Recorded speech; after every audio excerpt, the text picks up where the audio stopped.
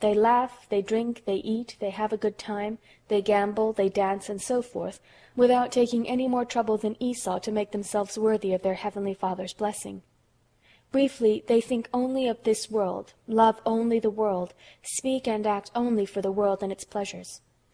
For a passing moment of pleasure, for a fleeting wisp of honor, for a piece of hard earth, yellow or white, they barter away their baptismal grace, their robe of innocence, and their heavenly inheritance. Finally, sinners continually hate and persecute the elect, openly and secretly. The elect are a burden to them. They despise them, criticize them, ridicule them, insult them, rob them, deceive them, impoverish them, hunt them down, and trample them into the dust. While they themselves are making fortunes, enjoying themselves, getting good positions for themselves, enriching themselves, rising to power and living in comfort. Jacob, the younger son, was of a frail constitution, gentle and peaceable, and usually stayed at home to please his mother, whom he loved so much.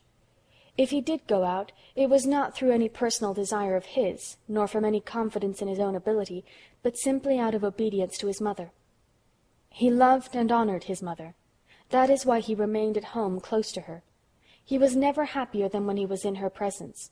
He avoided everything that might displease her, and did everything he thought would please her. This made Rebekah love him all the more. He was submissive to his mother in all things. He obeyed her entirely in everything, promptly without delay, and lovingly without complaint. At the least indication of her will, young Jacob hastened to comply with it. He accepted whatever she told him without questioning. For instance, when she told him to get 2 small goats and bring them to her so that she might prepare something for his father Isaac to eat, Jacob did not reply that one would be enough for one man, but without arguing, he did exactly what she told him to do. He had the utmost confidence in his mother. He did not rely on his own ability. He relied solely on his mother's care and protection.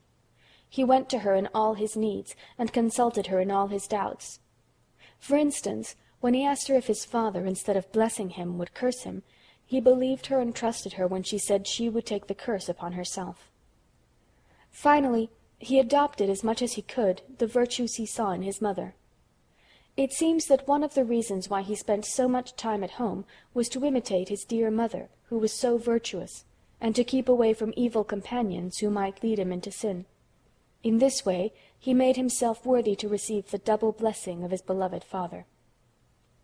It is in a similar manner that God's chosen ones usually act. They stay at home with their dear mother, that is, they have an esteem for quietness, love the interior life, and are assiduous in prayer. They always remain in the company of the Blessed Virgin, their mother and model, whose glory is wholly interior, and who during her whole life dearly loved seclusion and prayer. It is true at times they do venture out into the world, but only to fulfill the duties of their state of life, in obedience to the will of God and the will of their mother. No matter how great their accomplishments may appear to others, they attach far more importance to what they do within themselves, in their interior life, in the company of the Blessed Virgin. For there they work at the great task of perfection, compared to which all other work is mere child's play. At times their brothers and sisters are working outside with great energy, skill, and success, and win the praise and approbation of the world. But they know by the light of the Holy Spirit that there is far more good, more glory, and more joy in remaining hidden and recollected with our Lord, in complete and perfect submission to Mary, than there is in performing by themselves marvelous works of nature and grace in the world, like so many Esau's and sinners. Glory for our God and riches for men are in her house. Lord Jesus, how lovely is your dwelling place! The sparrow has found a house to dwell in, and the turtle-dove a nest for her little ones. How happy is the man who dwells in the house of Mary, where you were the first to dwell. Here, in this home of the elect, he draws from you alone the help he needs to climb the stairway of virtue he has built in his heart to the highest possible points of perfection, while in the vale of tears. The elect have a great love for Our Lady, and honor her truly as their mother and queen. They love her not merely in word, but in deed. They offer her not just outwardly, but from the depths of their heart. Like Jacob, they avoid the least thing that might displease her, and eagerly do whatever they think might win her favor. Jacob brought Rebekah 2 young goats. They bring Mary their body and their soul, with all their faculties, so that she may accept them as her own, that she may make them die to sin and self by divesting them of self-love, in order to please Jesus her Son, who wishes to have as friends and disciples only those who are dead to sin and self, that she may clothe them according to their heavenly Father's taste and for his greater glory, which she knows better than any other creature, that through her care and intercession this body and soul of theirs, thoroughly cleansed from every state, thoroughly dead to self, thoroughly stripped and well prepared, may be pleasing to the heavenly Father and deserving of his blessing. Is this not what those chosen souls do who, to prove to Jesus and Mary how effective and courageous is their love, live and esteem the perfect consecration to Jesus through Mary which we are now teaching them? Sinners may say that they love Jesus, that they love and honor Mary, but they do not do so with their whole heart and soul. Unlike the elect, they do not love Jesus and Mary enough to consecrate them their body with its senses, and their soul with its passions. They are subject and obedient to Our Lady, their good mother, and here they are simply following the example set by our Lord himself, who spent 30 of the 33 years he lived on earth glorifying God his Father in perfect and entire submission to his Holy Mother. They obey her, following her advice to the letter, just as Jacob followed that of Rebekah when she said to him, "My son, follow my advice," or like the stewards at the wedding of Cana, to whom Our Lady said, "Do whatever he tells you." Through obedience to his mother, Jacob received the blessing almost by a miracle, because in the natural course of events he should not have received it. As a reward for following the advice of Our Lady, the stewards at the wedding in Cana were honored with the first of our Lord's miracles, when at her request he changed water into wine. In the same way, until the end of time, all who are to receive the blessing of our Heavenly Father, and who are to be honored with his wondrous graces, will receive them only as a result of their perfect obedience to Mary. On the other hand, the Esau's will lose their blessing because of their lack of submission to the Blessed Virgin. They have great confidence in the goodness and power of the Blessed Virgin, their dear mother, and incessantly implore her help. They take her for their pole star to lead them safely into harbor. They open their hearts to her and tell her their troubles and their needs. They rely on her mercy and kindness to obtain forgiveness for their sins through her intercession, and to experience her motherly comfort in their troubles and anxieties. They even cast themselves into her virginal bosom, hide and lose themselves there in a wonderful manner. There they are filled with pure love, they are purified from the least stain of sin, and they find Jesus in all his fullness, for he reigns in Mary as if on the most glorious of thrones. What incomparable happiness! Abbot Garrick says, "Do not imagine there is more joy in dwelling in Abraham's bosom than in Mary's, for it is in her that our Lord placed his throne." Sinners, on the other hand, put all their confidence in themselves. Like the prodigal son, they eat with the swine. Like toads, they feed on earth. Like all worldlings, they love only visible and external things. They do not know the sweetness of Mary's bosom. They do not have that reliance and confidence which the elect have for the Blessed Virgin, their mother. Deplorably, they choose to satisfy their hunger elsewhere, as St. Gregory says, because they do not want to taste the sweetness already prepared within themselves and within Jesus and Mary. Finally, chosen souls keep to the ways of the Blessed Virgin, their loving mother. That is, they imitate her, and so are sincerely happy and devout, and bear the infallible sign of God's chosen ones. This loving mother says to them, "Happy are those who keep my ways," which means, happy are those who practice my virtues, and who, with the help of God's grace, follow the path of my life. They are happy in this world because of the abundance of grace and sweetness I impart to them out of my fullness, and which they receive more abundantly than others who do not imitate me so closely. They are happy at the hour of death, which is sweet and peaceful, for I am usually there myself to lead them home to everlasting joy. Finally, they will be happy for all eternity, because no servant of mine who imitated my virtues during life has ever been lost. On the other hand, sinners are unhappy during their life, and at their death, and throughout eternity, because they do not imitate the virtues of Our Lady. They are satisfied with going no further than joining her confraternities, reciting a few prayers in her honor, or performing other exterior devotional exercises.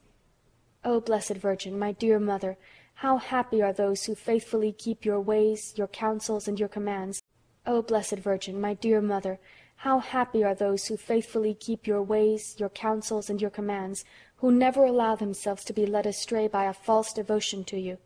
But how unhappy and accursed are those who abuse devotion to you by not keeping the commandments of your Son! They are accursed who stray from your commandments. End of Disc 2. Please insert Disc 3. Services of Our Lady to her faithful servants. Here now are the services which the Virgin Mary, as the best of all mothers, lovingly renders to those loyal servants who have given themselves entirely to her in the manner I have described, and following the figurative meaning of the story of Jacob and Rebekah. She loves them. I love those who love me. She loves them because she is truly their mother. What mother does not love her child, the fruit of her womb? She loves them in gratitude for the active love they show to her, their beloved mother. She loves them because they are loved by God and destined for heaven. Jacob I loved, but Esau I hated. She loves them because they have consecrated themselves entirely to her, and belong to her portion, her inheritance. In Israel I receive your inheritance. She loves them tenderly, more tenderly than all the mothers in the world together. Take the maternal love of all the mothers in the world for their children. Pour all that love into the heart of one mother for an only child. That mother's love would certainly be immense, yet Mary's love for each of her children has more tenderness than the love of that mother for her child. She loves them not only effectively but effectively, that is, her love is active and productive of good, like Rebekah's love for Jacob, and even more so, for Rebekah was, after all, only a symbolic figure of Mary. Here is what this loving mother does for her children to obtain for them the blessings of their heavenly Father. Like Rebekah, she looks out for favorable opportunities to promote their interests, to ennoble and enrich them. She sees clearly in God all that is good and all that is evil, fortunate and unfortunate events, the blessings and condemnations of God. She arranges things in advance so as to divert evils from her servants, and put them in the way of abundant blessings. If there is any special benefit to be gained in God's sight by the faithful discharge of an important work, Mary will certainly obtain this opportunity for a beloved child and servant, and at the same time give him the grace to persevere in it to the end. She personally manages our affairs, says a saintly man. She gives them excellent advice, as Rebekah did to Jacob. My son, follow my counsels. Among other things, she persuades them to bring her the 2 young goats, that is, their body and soul, and to confide them to her, so that she can prepare them as a dish pleasing to God. She inspires them to observe whatever Jesus Christ her Son has taught by word and example. When she does not give these counsels herself in person, she gives them through the ministry of angels, who are always pleased and honored to go at her request to assist one of her faithful servants on earth. What does this good mother do when we have presented and consecrated to her our soul and body, and all that pertains to them, without accepting anything? Just what Rebekah of old did to the little goats Jacob brought her. She kills them, that is, makes them die to the life of the old Adam. She strips them of their skin, that is, of their natural inclinations, their self-love and self-will, and their every attachment to creatures. She cleanses them from all stain, impurity, and sin. She prepares them to God's taste and to his greater glory, as she alone knows perfectly what the divine taste is, and where the greatest glory of God is to be found. She alone, without any fear of mistake, can prepare and garnish our body and soul to satisfy that infinitely refined taste, and promote that infinitely hidden glory. Once this good mother has received our complete offering with our merits and satisfactions through the devotion I have been speaking about, and has stripped us of our own garments, she cleanses us and makes us worthy to appear without shame before our heavenly Father. She clothes us in the clean, new, precious, and fragrant garments of Esau, the firstborn, namely her Son Jesus Christ. She keeps these garments in her house, that is to say, she has them at her disposal, for she is the treasurer and universal dispenser of the merits and virtues of Jesus her Son. She gives and distributes them to whom she pleases, when she pleases, as she pleases, and as much as she pleases, as we have said above. She covers the neck and hands of her servants with the skins of the goats that have been killed and flayed, that is, she adorns them with the merits and worth of their own good actions. In truth, she destroys and nullifies all that is impure and imperfect in them. She preserves and enhances this good, so that it adorns and strengthens their neck and hands. That is, she gives them the strength to carry the yoke of the Lord, and the skill to do great things for the glory of God, and the salvation of their poor brothers. She imparts new perfume and fresh grace to those garments and adornments, by adding to them the garments of her own wardrobe of merits and virtues. She bequeathed these to them before her departure for heaven, as was revealed by a holy nun of the last century, who died a holy death. Thus all her domestics, that is, all her servants and slaves, are clothed with double garments, her own and those of her son. Now they have nothing to fear from that cold, which sinners, naked and stripped as they are of the merits of Jesus and Mary, will be unable to endure. Finally, Mary obtains for them the Heavenly Father's blessing. As they are the youngest born and adopted, they are not really entitled to it.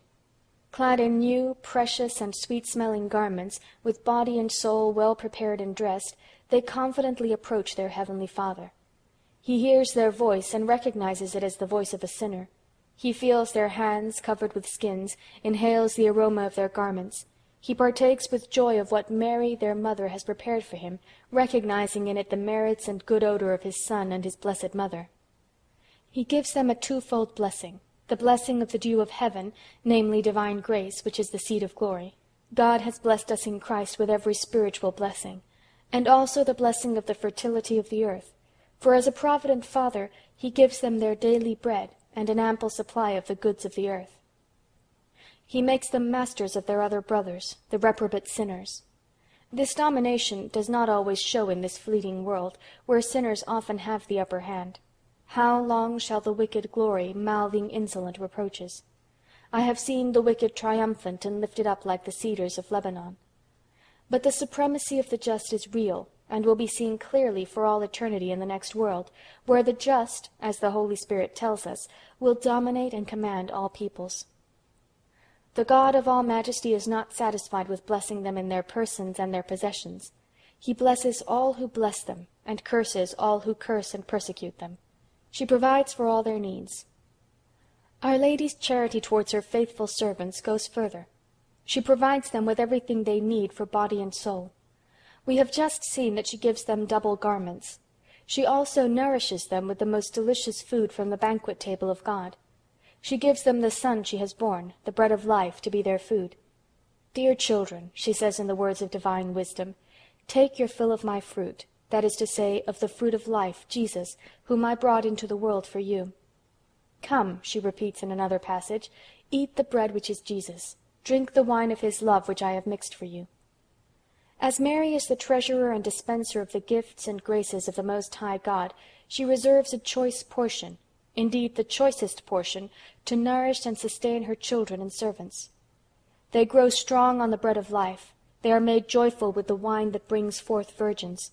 They are carried at her breast. They bear with ease the yoke of Christ, scarcely feeling its weight, because of the oil of devotion with which she has softened its wood. She leads and guides them. A third service which Our Lady renders her faithful servants is to lead and direct them according to the will of her Son. Rebecca guided her little son Jacob, and gave him good advice from time to time, which helped him obtain the blessing of his father, and saved him from the hatred and persecution of his brother Esau. Mary, Star of the Sea, guides all her faithful servants into safe harbor. She shows them the path to eternal life, and helps them avoid dangerous pitfalls. She leads them by the hand along the path of holiness, steadies them when they are liable to fall, and helps them rise when they have fallen. She chides them like a loving mother when they are remiss, and sometimes she even lovingly chastises them. How could a child that follows such a mother and such an enlightened guide as Mary take the wrong path to heaven?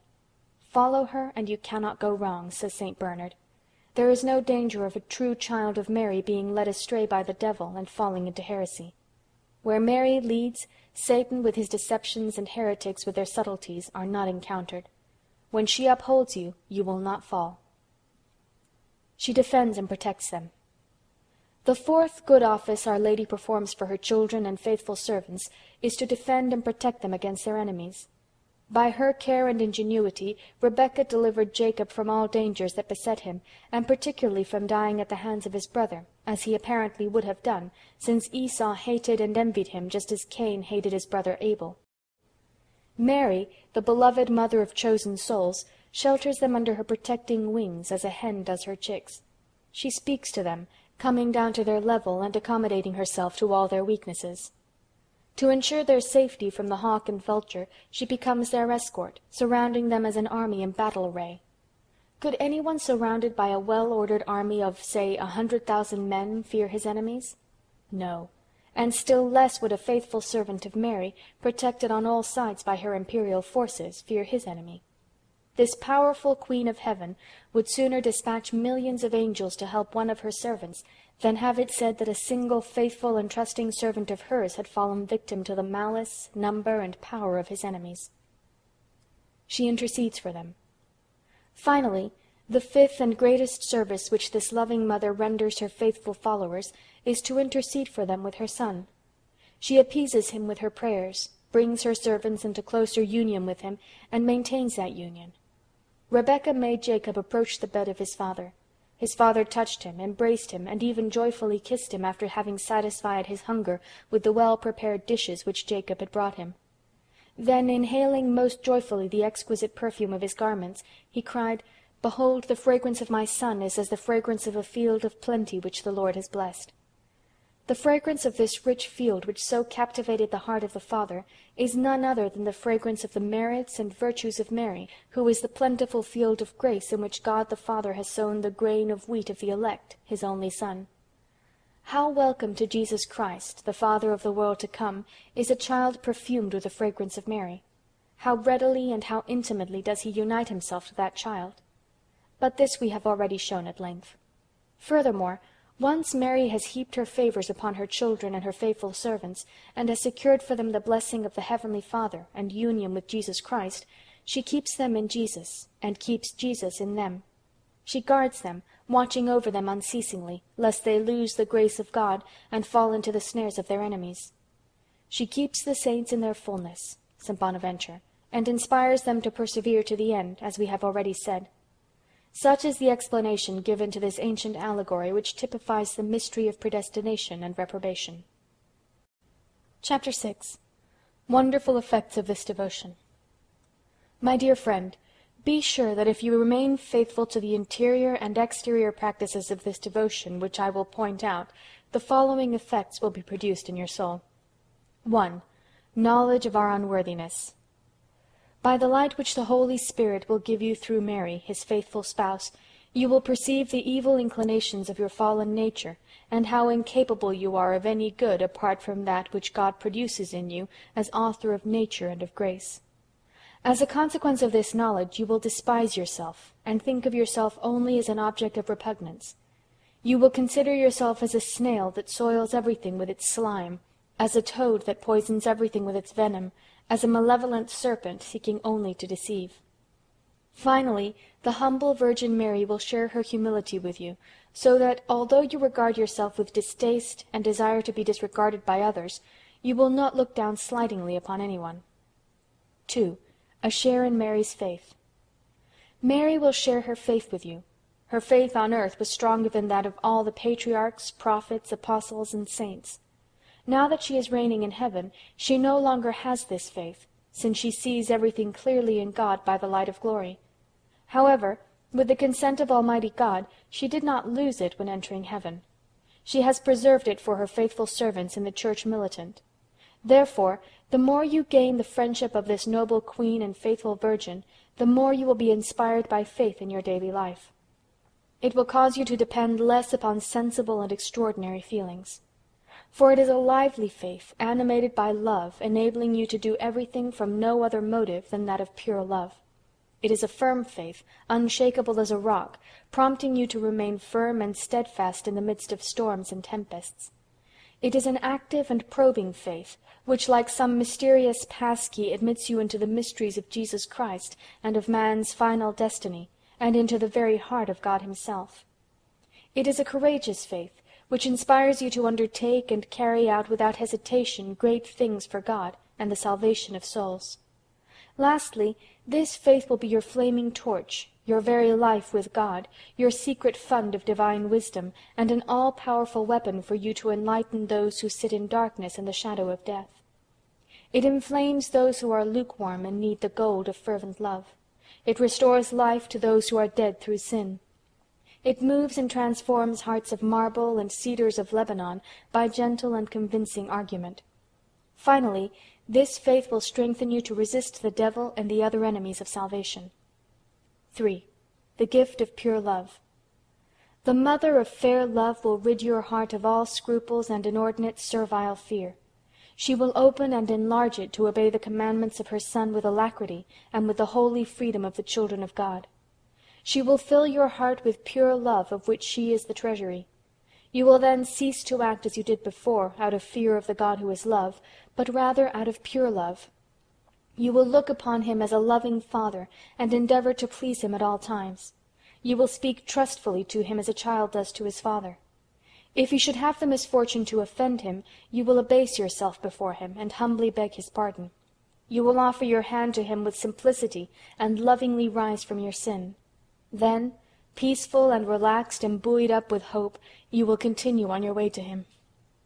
4. Great confidence in God and in Mary. Our Blessed Lady will fill you with unbounded confidence in God and in herself, because you will no longer approach Jesus by yourself, but always through Mary, your loving mother. Since you have given her all your merits, graces, and satisfactions to dispose of as she pleases, she imparts to you her own virtues, and clothes you in her own merits. So you will be able to say confidently to God, "Behold Mary, your handmaid, be it done unto me according to your word." Since you have now given yourself completely to Mary, body and soul, she who is generous to the generous, and more generous than even the kindest benefactor, will in turn give herself to you in a marvelous but real manner. Indeed, you may without hesitation say to her, "I am yours, O Blessed Virgin, obtain salvation for me." Or with the beloved disciple St. John, "I have taken you, Blessed Mother, for my all." Or again, you may say with St. Bonaventure, "Dear Mother of saving grace, I will do everything with confidence and without fear, because you are my strength and my boast in the Lord." Or in another place, "I am all yours, and all that I have is yours, O glorious Virgin, blessed above all created things. Let me place you as a seal upon my heart, for your love is as strong as death." Or adopting the sentiments of the prophet, "Lord, my heart has no reason to be exalted, nor should my looks be proud.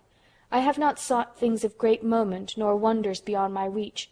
Nevertheless, I am still not humble. But I have roused my soul and taken courage. I am as a child, weaned from earthly pleasures, and resting on its mother's breast. It is upon this breast that all good things come to me." What will still further increase your confidence in her is that after having given her in trust all that you possess to use or keep as she pleases, you will place less trust in yourself, and much more in her, whom you have made your treasury. How comforting and how consoling when a person can say, "The treasury of God, where he has placed all that he holds most precious, is also my treasury." She is, says a saintly man, the treasury of the Lord. 5. Communication of the Spirit of Mary. The soul of Mary will be communicated to you to glorify the Lord. Her spirit will take the place of yours to rejoice in God, her Savior, but only if you are faithful to the practices of this devotion. As St. Ambrose says, "May the soul of Mary be in each one of us to glorify the Lord. May the Spirit of Mary be in each one of us to rejoice in God." When will that happy day come, asks a saintly man of our own day, whose life was completely wrapped up in Mary, when God's mother is enthroned in men's hearts as queen, subjecting them to the dominion of her great and princely Son? When will souls breathe Mary as the body breathes air? When that time comes, wonderful things will happen on earth. The Holy Spirit, finding his dear spouse present again in souls, will come down to them with greater power. He will fill them with his gifts, especially wisdom, by which they will produce wonders of grace. My dear friend, when will that happy time come, that age of Mary, when many souls, chosen by Mary, and given her by the Most High God, will hide themselves completely in the depths of her soul, becoming living copies of her, loving and glorifying Jesus? That day will dawn only when the devotion I teach is understood and put into practice. Ut adveniat regnum tuum, adveniat regnum Mariae. Lord, that your kingdom may come, may the reign of Mary come. 6. Transformation into the likeness of Jesus. If Mary, the tree of life, is well cultivated in our soul by fidelity to this devotion, she will in due time bring forth her fruit, which is none other than Jesus. I have seen many devout souls searching for Jesus in one way or another, and so often when they have worked hard throughout the night, all they can say is, "Despite our having worked all night, we have caught nothing." To them we can say, "You have worked hard and gained little. Jesus can only be recognized faintly in you." But if we follow the immaculate path of Mary, living the devotion that I teach, we will always work in daylight, we will work in a holy place, and we will work but little. There is no darkness in Mary, not even the slightest shadow, since there was never any sin in her. She is a holy place, a holy of holies, in which saints are formed and molded. Please note that I say that saints are molded in Mary. There is a vast difference between carving a statue by blows of hammer and chisel, and making a statue by using a mold. Sculptors and statue makers work hard, and need plenty of time to make statues by the first method. But the second method does not involve much work, and takes very little time. St. Augustine, speaking to our Blessed Lady, says, "You are worthy to be called the mold of God." Mary is a mold capable of forming people into the image of the God-man. Anyone who is cast into this divine mold is quickly shaped and molded into Jesus, and Jesus into him. At little cost, and in a short time, he will become Christ-like, since he is cast into the very same mold that fashioned a God-man. I think I can very well compare some spiritual directors and devout persons to sculptors who wish to produce Jesus in themselves and in others by methods other than this.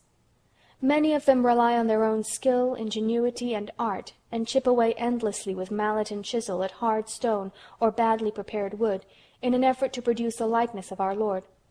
At times they do not manage to produce a recognizable likeness, either because they lack knowledge and experience of the person of Jesus, or because a clumsy stroke has spoiled the whole work. But those who accept this little-known secret of grace which I offer them can rightly be compared to smelters and molders who have discovered the beautiful mold of Mary, where Jesus was so divinely and so naturally formed.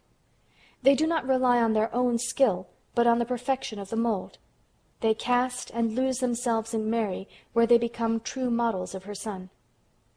You may think this a beautiful and convincing comparison, but how many understand it? I would like you, my dear friend, to understand it. But remember that only molten and liquefied substances may be poured into a mold. That means that you must crush and melt down the old Adam in you, if you wish to acquire the likeness of the new Adam in Mary. 7. The greater glory of Christ. If you live this devotion sincerely, you will give more glory to Jesus in a month than in many years of a more demanding devotion. Here are my reasons for saying this. 1. Since you do everything through the Blessed Virgin as required by this devotion, you naturally lay aside your intentions, no matter how good they appear to you. You abandon yourself to Our Lady's intentions, even though you do not know what they are. Thus you share in the high quality of her intentions, which are so pure that she gave more glory to God by the smallest of her actions, say, twirling her distaff or making a stitch, than did St. Lawrence, suffering his cruel martyrdom on the gridiron, and even more than all the saints together in all their most heroic deeds.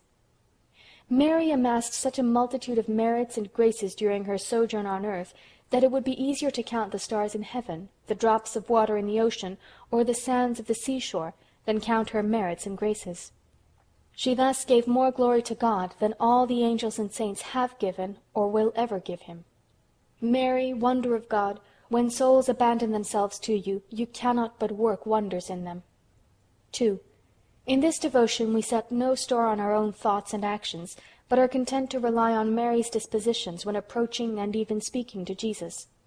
We then act with far greater humility than others who imperceptibly rely on their own dispositions and are self-satisfied about them. And consequently we give greater glory to God, for perfect glory is given to him only by the lowly and humble of heart. 3. Our Blessed Lady, in her immense love for us, is eager to receive into her virginal hands the gift of our actions, imparting to them a marvelous beauty and splendor, and presenting them herself to Jesus most willingly. More glory is given to our Lord in this way than when we make our offering with our own guilty hands. 4. Lastly, you never think of Mary without Mary thinking of God for you. You never praise or honor Mary without Mary joining you in praising and honoring God. Mary is entirely relative to God. Indeed, I would say that she was relative only to God, because she exists uniquely in reference to him. She is an echo of God, speaking and repeating only God. If you say Mary, she says God.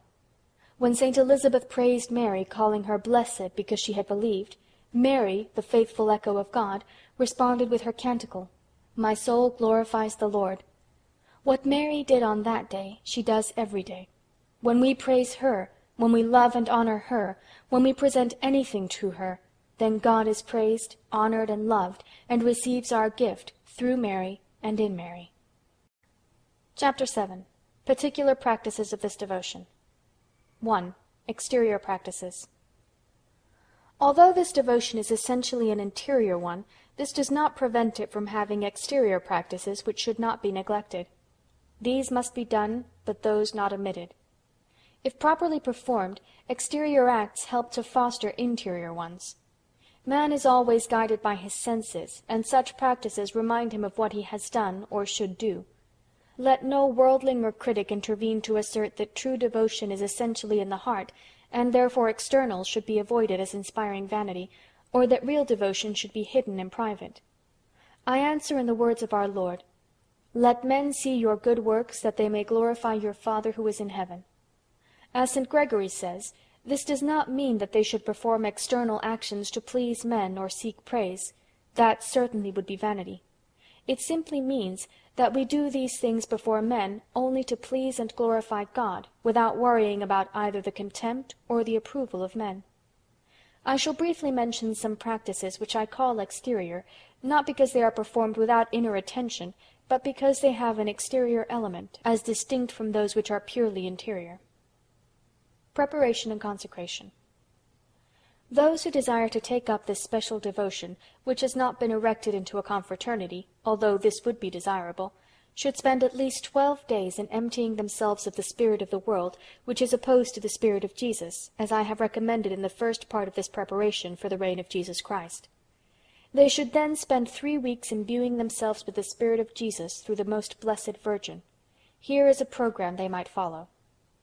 During the first week they should offer up all their prayers and acts of devotion to acquire knowledge of themselves and sorrow for their sins. Let them perform all their actions in a spirit of humility. With this end in view they may, if they wish, meditate on what I have said concerning our corrupted nature, and consider themselves during 6 days of the week as nothing but snails, slugs, toads, swine, snakes, and goats.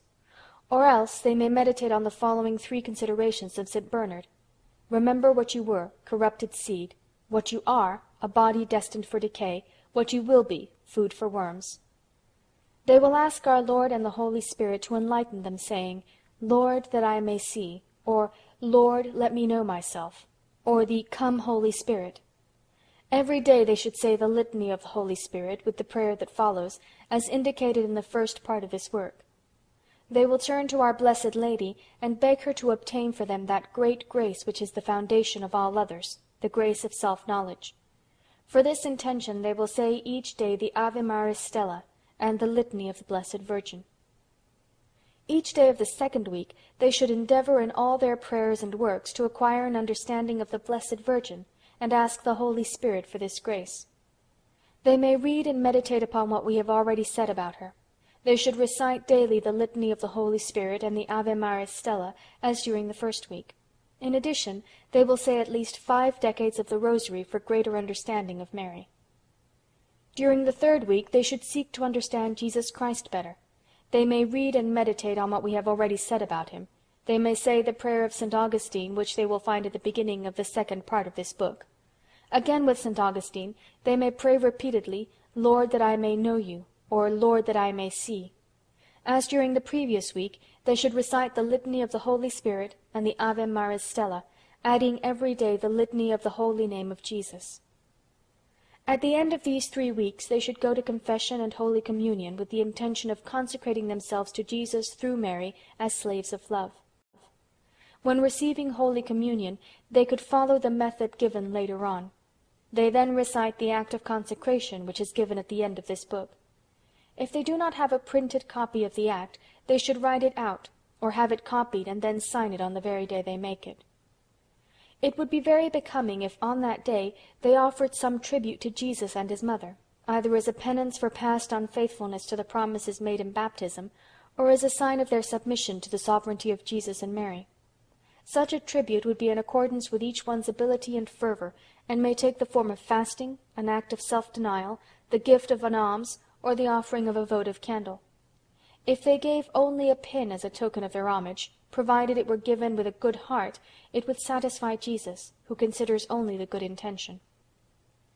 Every year at least, on the same date, they should renew the consecration, following the same exercises for 3 weeks. They might also renew it every month, or even every day, by saying this short prayer: I am all yours, and all I have is yours, O dear Jesus, through Mary, your holy mother. The Little Crown of the Blessed Virgin. If it is not too inconvenient, they should recite every day of their lives the Little Crown of the Blessed Virgin, which is composed of 3 Our Fathers and 12 Hail Marys, in honor of the 12 glorious privileges of Mary. This prayer is very old, and is based on Holy Scripture. St. John saw in a vision a woman crowned with 12 stars, clothed with the sun, and standing upon the moon. According to biblical commentators, this woman is the Blessed Virgin.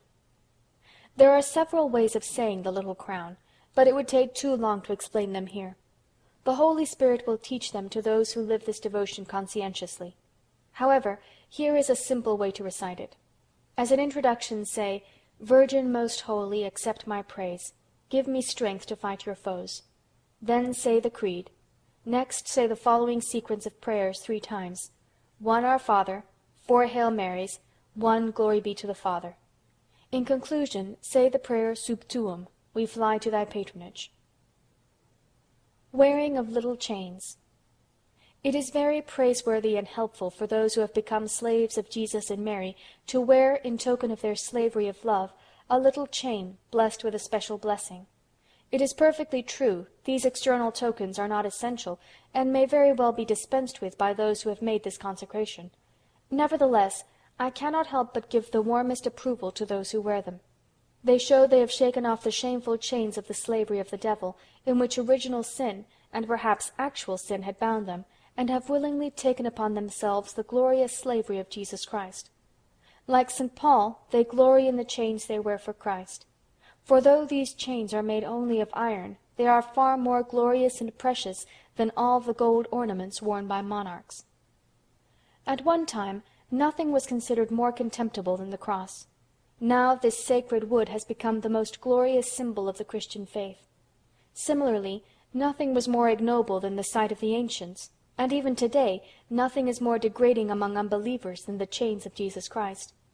But among Christians nothing is more glorious than these chains, because by them Christians are liberated and kept free from the ignoble shackles of sin and the devil.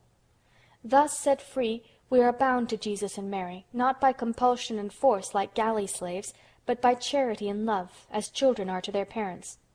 I shall draw them to me by chains of love, said God Most High, speaking through the prophet.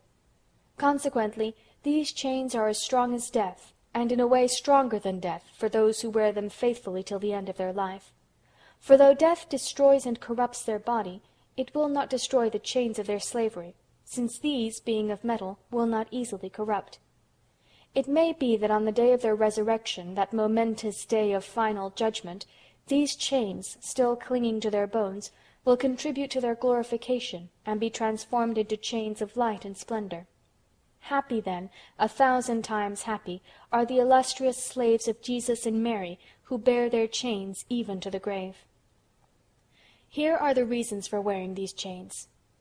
They remind a Christian of the promises of his baptism and the perfect renewal of these commitments made in his consecration.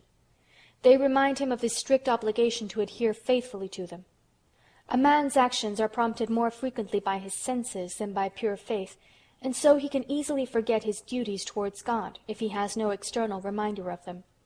These little chains are a wonderful aid in recalling the bonds of sin and the slavery of the devil from which baptism has freed him. At the same time, they remind him of the dependence on Jesus promised at baptism, and ratified when by consecration he renewed these promises. Why is it that so many Christians do not think of their baptismal vows, and behave with as much license as unbelievers who have promised nothing to God? One explanation is that they do not wear external sign to remind them of these vows. These chains prove that they are not ashamed of being servants and slaves of Jesus, and that they reject the deadly bondage of the world, of sin, and of the devil. They are a guarantee and protection against enslavement by sin and the devil. For we must of necessity choose to wear either the chains of sin and damnation, or the chains of love and salvation. Dear friend, break the chains of sin and of sinners, of the world and the worldly, of the devil and his satellites. Cast their yoke of death far from us. To use the words of the Holy Spirit, let us put our feet into his glorious shackles, and our neck into his chains. Let us bow down our shoulders in submission to the yoke of wisdom incarnate, Jesus Christ, and let us not be upset by the burden of his chains. Notice how, before saying these words, the Holy Spirit prepares us to accept his serious advice. "Hearken, my son," he says, "receive a counsel of understanding, and do not spurn this counsel of mine." Allow me here, my dear friend, to join the Holy Spirit in giving you the same counsel.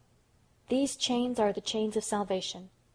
As our Lord on the cross draws all men to himself, whether they will it or not, he will draw sinners by the fetters of their sins, and submit them like galley slaves and devils to his eternal anger and avenging justice. But he will draw the just, especially in these latter days, by the chains of love. These loving slaves of Christ may wear their chains around the neck, on their arms, round the waist, or round the ankles. Father Vincent Carafa, 7th General of the Society of Jesus, who died a holy death in 1643, carried an iron band round his ankles as a symbol of his holy servitude, and he used to say that his greatest regret was that he could not drag a chain around in public. Mother Agnes of Jesus, of whom we have already spoken, wore a chain around her waist. Others have worn it round the neck, in atonement for the pearl necklaces they wore in the world. Others have worn chains round their arms, to remind them, as they worked with their hands, that they are the slaves of Jesus. 4. Honoring the mystery of the Incarnation.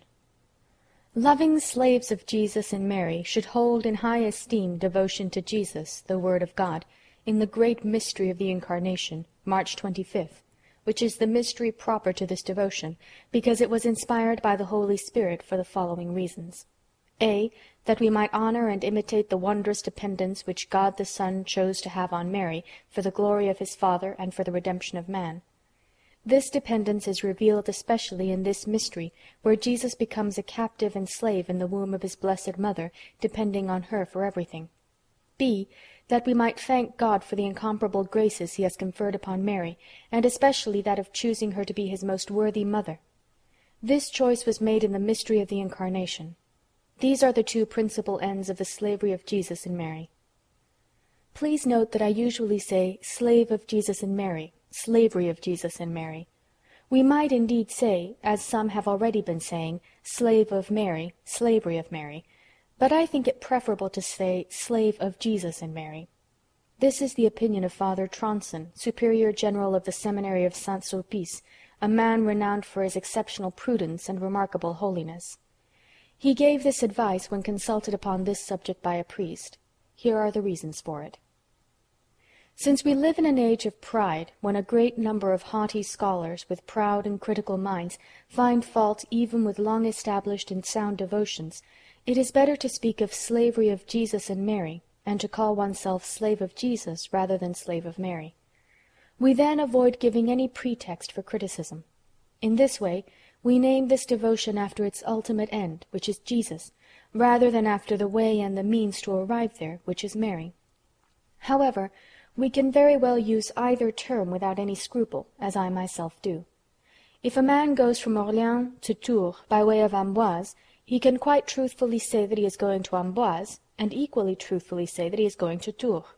The only difference is that Amboise is simply a place on the direct road to Tours, and Tours alone is his final destination.